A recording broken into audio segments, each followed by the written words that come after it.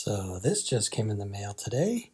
Just kidding. This thing's 45 years old or more. It's a oldie buddy goodie.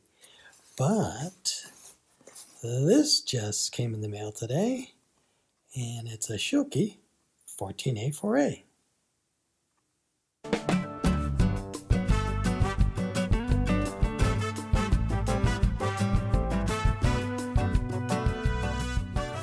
So in our previous videos, we've used this guy. He's the Old Faithful, Schilke 14A4A. It's a fairly shallow mouthpiece, but it's been around a long time. As you can tell, the silver finish, chrome plating or silver plating, is worn off. It's pitted, but the cup and the rim are in great shape, and everything else seems to be in fairly good working order, so it works, but want to see how it compares to a brand new one. All right, let's take a look at it, shall we? As you know, I like my boxes, and this is a very sturdy box. It's very strong, and the mouthpiece won't rattle around in there. I think, like we saw the Dennis Wick, there's a lot more room in the box for things to potentially wander around, but this is very, very solid. I mean, it's not as, robust as this Yamaha box that has a hard time opening. It has these inner cardboard carriers that have a slot for the mouthpiece to go into, and it really, really does protect. So Yamaha does a great job there. But that's a Yamaha box, and this is a Schilke box. I have no complaints. It's actually very, very solid. Really, really well built. I think that's enough about the box. All right, let's see what this guy looks like inside. So beautiful finish. Very, very shiny. And if we can take a peek at it, Schilke 14A4A. Now just visually, how does that compare to the old one? So, right off the bat, I'm just gonna note that the down here part, or this kind of sharper edge right here, it's a little more rounded on the new ones. If you can see that, or maybe it's just the way it's finished. It looked like it was ground a little more flat there than this one, than the old one. So I've got the old one in my right hand and the new one in my left. But the stamping looks the same, and their logo, it's a little lower than here where they stamped it, but other than that, it looks fairly similar in terms of the mouthpiece itself. Now the rim contour, though, what you'll actually feel on your face, that looks exactly the same. Let's see. Let's take a look at the cups. Well, let's go around the rim contour. Seems very similar. You have that same little sharper, I would say, inner rim contour than say the Yamahas that you have out there. The cup shape looks very much like the old one, and the new one still looks very much the same. The throat opening, this one's tarnished and stained. I've tried to clean it, but I can only clean it so far. Looks very similar. Well, it's really hard to compare. It might have a little bit, a little more opening in the throat, a little more something to kind of add some warmth. I think, well, let's try to look at it with a white box like we've done in the past. Maybe that'll give us a little more reflections. Not really. Yeah, this thing is really stained on the inner throat part, but yeah, it's hard to see, but maybe it is. Maybe the throat entrance is the same. Now let's take a look at everything else. Length, same. Well, that's a slight difference. So you notice on the old one, you notice, see how sharp, see how thin that is? You see how much thicker that is? The old one had a kind of a, from like above my fingernail outward, had kind of a chamfer or a bevel cut, which you can see here. You can kind of see from about here up about maybe half an inch or so.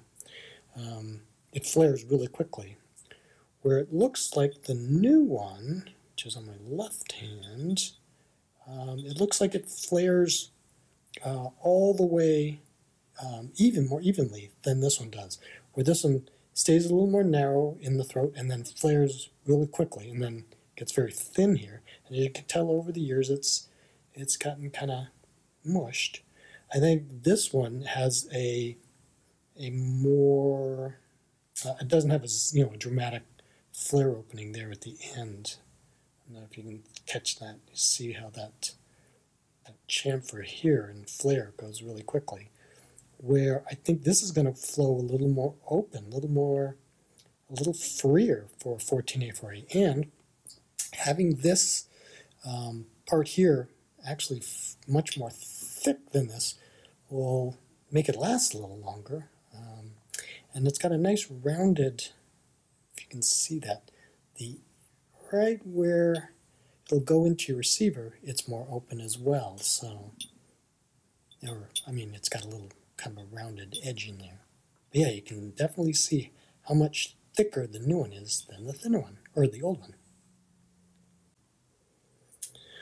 Well, this is going to be interesting to try and play these two, see if there's any real difference. Let's take a look at here, if we can tell if there's any. Move this right there so you can just side by side compare on the bore. Actually looks a little bit bigger, and that's hard to say.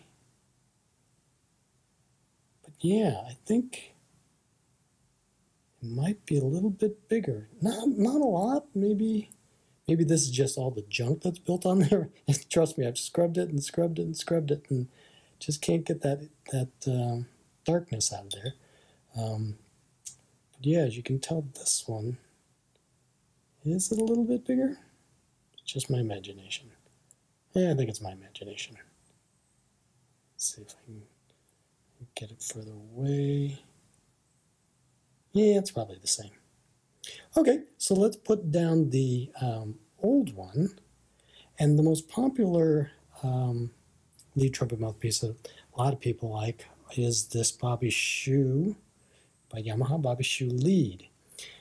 So right away you notice, so this is the new 14A4A by Schilke. And this one you see the outer rim contour. It's very similar in a lot of ways, I think it has actually a little more of a crown on the top than this one. You can take a peek. Just on the outer ones. Well, maybe not. I think they actually feel very similar on the outer part of the rim contour. And it's on the inner where you might feel a little more rounded versus the Schilke.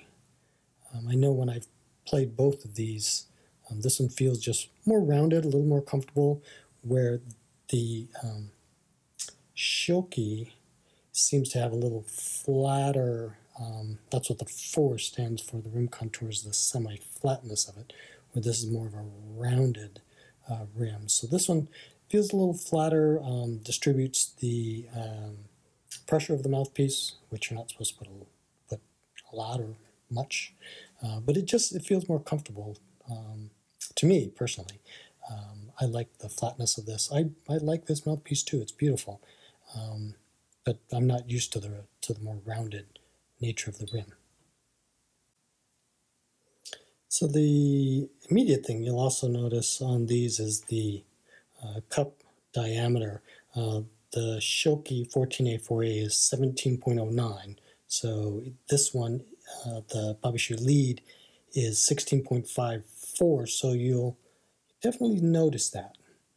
Now, when I say cup diameter, one thing to notice is between Yamaha and Schilke, you're not exactly sure where they begin to measure it. Like, do they measure it right at the top or a little bit in?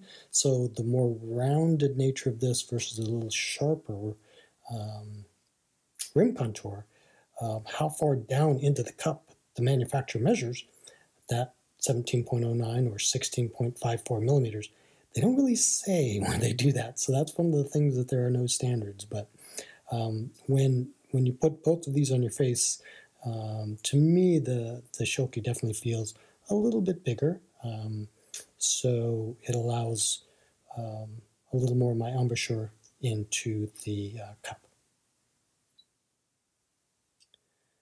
Okay, let's take a look at these throats, and right away, you can tell that the Bobby Shew Lead's throat, the narrowest part of that opening, is smaller than the Schilke 14A4A.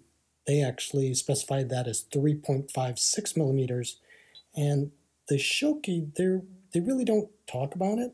They don't specify it. But gosh, it would have to be closer to, the 3.65 or the 3.7 of some of the other mouthpieces. Let me grab another mouthpiece to compare the new Schilke with. So one of our other videos, we looked at this Dennis Wick, that 4E, and it had a throat size of 3.7 millimeters. And if I compare these side by side, oh no, it looks pretty similar, right? Or it does for my eyeballs, but yeah. So the throat is much bigger than the Bobby Shew Lead. So that's neither good or bad. What that will do is allow a little more free flowing, a little less pressure, and it looks like, even though both of these, so the Bobby Shew Lead is very similar to Yamaha's 14A4A, but with a tighter throat. So the back bore, it appears, just kind of to me, that the Schilke opens up quicker, and it's supposed to have, the A is their narrowest back bore, right? So when I compare the two, I don't know. It looks like Schilke might be a little bigger. So it's that combination of the throat entrance will affect your tone a little bit, where you can see the Bobby Shew Lead. You see how there's the throat entrance is a little more rounded, where the throat entrance on the Schilke, in my right, there's a little harder of an edge, where this one is more gradual, opens up earlier. And that'll give the Bobby Shew Lead a little more warmth into your tone. But then when you combine it with the more open throat and back bore of the Schilke, that's going to be interesting to see how that plays. I think this will be a little more free-flowing than the Lead. The Lead will give you perhaps a little warmer sound and be a little more supportive because of the little slight differences in resistance that you'll get from the Bobby Shew Lead. And then in terms of how it feels, let's compare these two cups. What do you think? Pretty similar in terms of shallowness, and you'll definitely feel, you see how much wider or thicker, and it's described as flatter. The 4 is their semi-flat rim contour, where this has their semi-round rim contour. Those two things will definitely feel different. So it'll be an interesting play. Boy, it really does show up that ding. I don't even know how I did that. Thankfully, you can't feel it when you play it, but it just doesn't look that pretty anymore. So pretty having these nice new mouthpieces. But yeah, so the Schilke 14A4A should be a nice, free-flowing mouthpiece. In terms of its upper register, the A cup's going to give you a lot of support. The flatter rim or semi-flat rim that they describe, supports your embouchure because it distributes the pressure out a little bit more. And like I said, compared to this little old guy, wow. So cosmetically, a few differences, but yeah, the big difference being this backbore. The shapes are very different, and I really like that it's thicker here. This always scared me as how thin the edges were, and having this chamfer or flare very quickly at the end versus more open all the way through. I suspect this one's going to play a little bit different.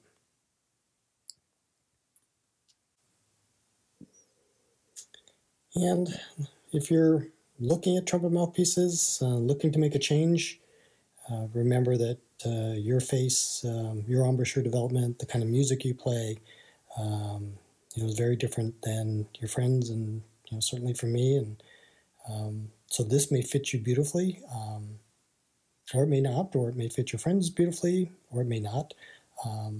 I've played on this guy for many years, so I'm very eager to wash this out very carefully and then play it. But back to the original thought. If you're looking at making changes, usually smaller changes are better, easier for you to adapt your face to. And like I said, you're different, you're unique, and the kind of music you play, the experience you have, your muscular development and your embouchure is going to be different than everyone. The way your teeth are shaped, the position of your lower jaw, all these things will make a difference in what feels good and what will maximize or help you play the best that you can play. So this is hopefully some good perspective on the Schilke 14A4A. Hope it helps. Thanks for playing along.